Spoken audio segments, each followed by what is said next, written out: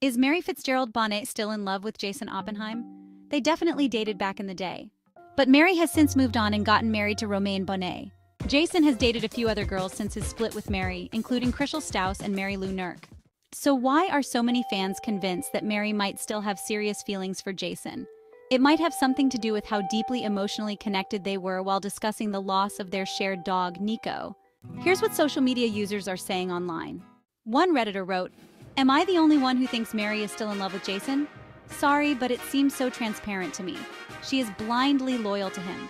She centers her friendships and decisions around him. She calls him babe. She's willing to take on extra work without a pay raise, and she got to become the manager with no management skills." Not everyone can agree with that sentiment, though, because a lot of people just don't think Mary and Jason still have any feelings for each other at all. One person wrote, "I think she just relies on Jason for a good chunk of her income, so she's tied to him. He also employed Romain and gave him a huge multi-year project. It's in her best interest to stay on good terms with Jason and to stay on his good side since he employs both her and her husband." Someone else added, "I don't think she's in love with him, but I do think they've developed a borderline unhealthy, codependent relationship that she's so deeply invested in that she ties her self-worth to her job performance and the brokerage." Another person said, "Nope, Mary and Jason are not in love anymore.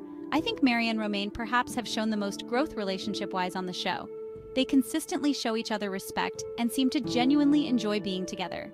That being said, the previous comment about her being codependent with Jason is spot on. Another fan wrote, "I don't see it. I think they both care about each other and maybe they do love each other, but they're not in love."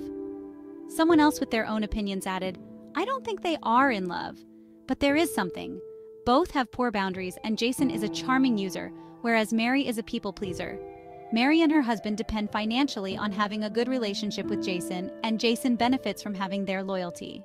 At the end of the day, no one really knows how any of these people are feeling, nor does anyone know what happens behind closed doors.